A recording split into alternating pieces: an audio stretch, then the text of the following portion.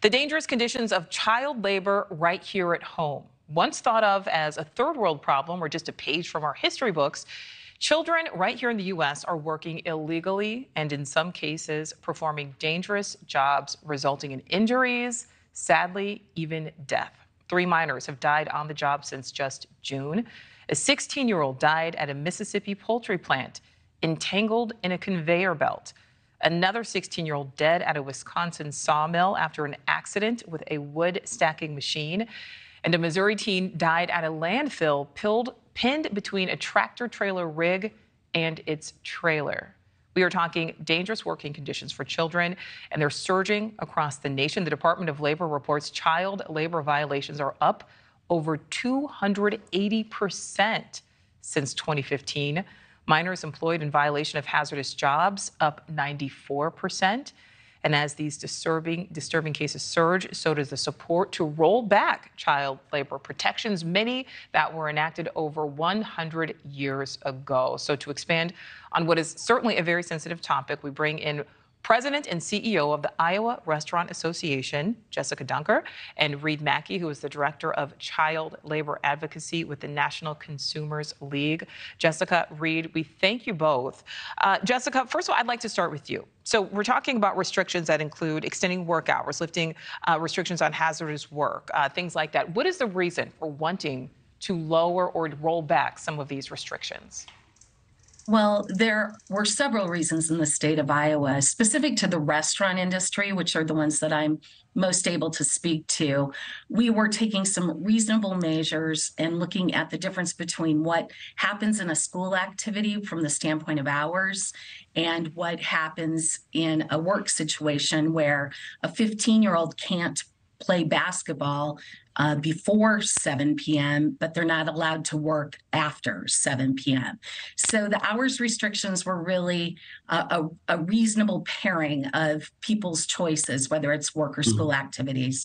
Also specific to the restaurant industry was the enabling of 16 and 17-year-olds to be able to sell and serve alcohol, meaning in a restaurant only, not a bar. They can carry a drink under the supervision of 2 adults with parental permission from a bar to a table, and they are able to run a credit card for that drink.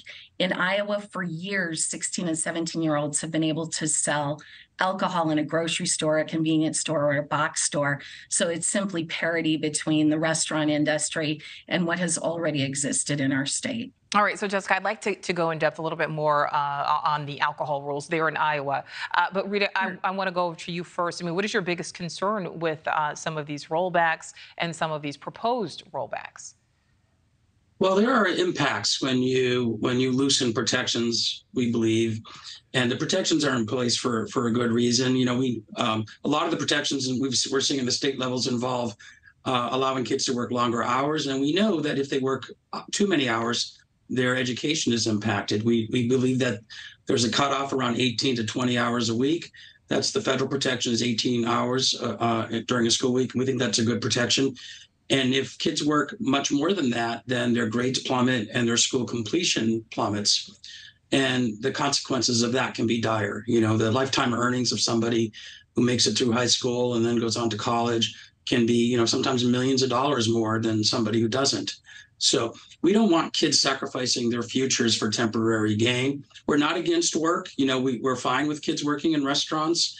If it's, you know, 18, 20 hours a week, that's absolutely fine. We just don't want them to working too late in the evening. And we don't really agree with the conflation of sporting activities and school activities with work. I think all of us who work recognize the difference between those activities. And you know, school activities and play, those are things that are important in being a kid, and we shouldn't be asking kids to work too many hours. You know, I certainly had a job when I was 15, when I was 16, you know, worked whatever was allowed at that time. Thank you for watching. Go to newsnationnow.com to find NewsNation on your television provider. And don't forget to click the red subscribe button below to get more of NewsNation's fact-driven, unbiased coverage.